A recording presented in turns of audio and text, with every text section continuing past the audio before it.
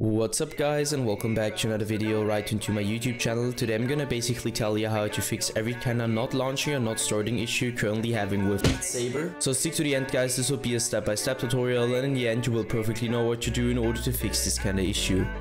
Before we start right into the video, I just want to let you guys know that I would really appreciate it if you would just leave a like, a comment or a subscription right into my YouTube channel. It would really make my day and help me out as a little YouTuber as I am.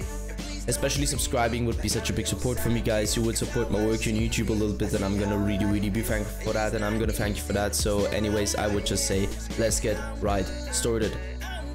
So the first step I would recommend doing for everybody is gonna be to take or navigate to the very bottom of your screen. We're gonna right click your taskbar and open up your task manager.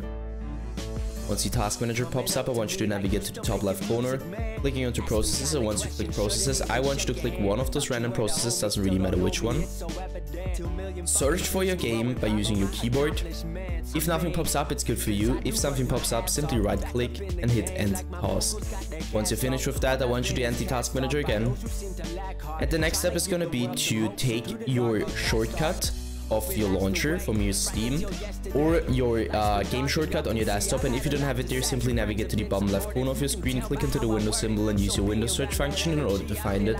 So once you found it, drag it right onto your desktop, take it, right click it, and go to the very bottom where it says properties. So you're gonna hit that, hit compatibility, and simply copy my settings. So let's quickly run through it.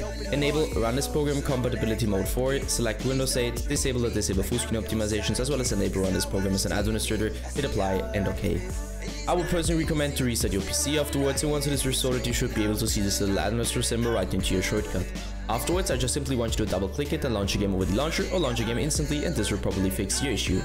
That's it for the video guys. I hope that I could actually help you out of this one. If it was like that, just leave a like, a comment or a subscription. I'm gonna really be thankful for that, and I'm gonna thank you for that. So anyways, I would just say have a nice day, see you at the next one, and bye.